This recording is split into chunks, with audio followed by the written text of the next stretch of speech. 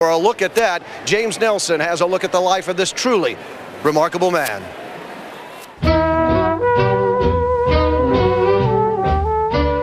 In one of Salt Lake City's humble neighborhoods, his story begins. Born in 1944 with America still at war, Larry Miller grew up quickly, with working-class roots, love for his community, and a fascination with sports and automobiles. All of that was enough to forge a future and find plenty of blue sky ahead. When we got married, he worked at a place called American Auto Parts. Before that, he'd had several jobs. He'd worked as a hod carrier for a construction company, he'd worked at a bookbinding company, he'd worked at a gas station, done a lot of different things like that, but nothing that would make a living for a family. With a young family, high hopes, and a nasty fastball, Larry Miller found success in Denver as a world-class fast-pitch softball player and in the automobile parts industry. Soon he was back in Utah with that first dealership, and then another and another. It was our position that we wanted to keep the Jazz in Salt Lake City, and so we were determined to do whatever possible to make it successful within this market. The general feeling we had was that if we didn't come forward and buy the team, that it was not able to survive economically with $6 million worth of debt, that there was no way that anyone could ever buy a new franchise and bring it to Salt Lake for the $24 million. And that's what led to my comment that I made to my wife driving down the freeway the one night, that the Jazz can't leave Utah.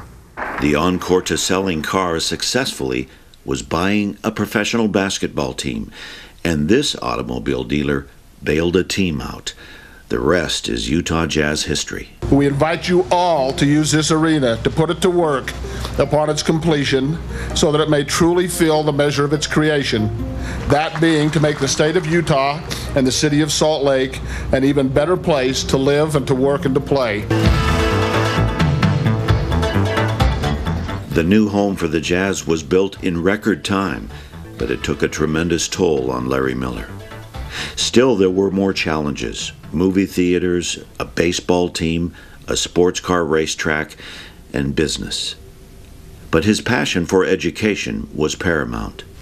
And there's a phrase that I love that speaks directly to the value of education. And young people like Clem standing here today next to me, and it is, children, respectfully, children, young people, are the messengers we send to a time we'll never see. And so the rhetorical question I think that begs is, what messages do we want them to carry?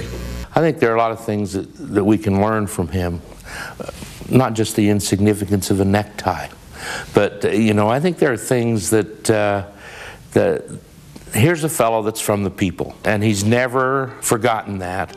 And it's still part of him. His emotion, his passion, those types of things are very, very much part of being one of the folk. The pages turn quickly, his story filled with lifelong lessons for him and us about winning and losing, the changing landscape of a city and life, and for all to remember the infinite unity of teardrops.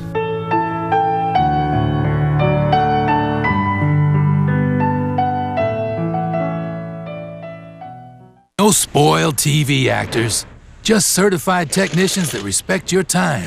Jiffy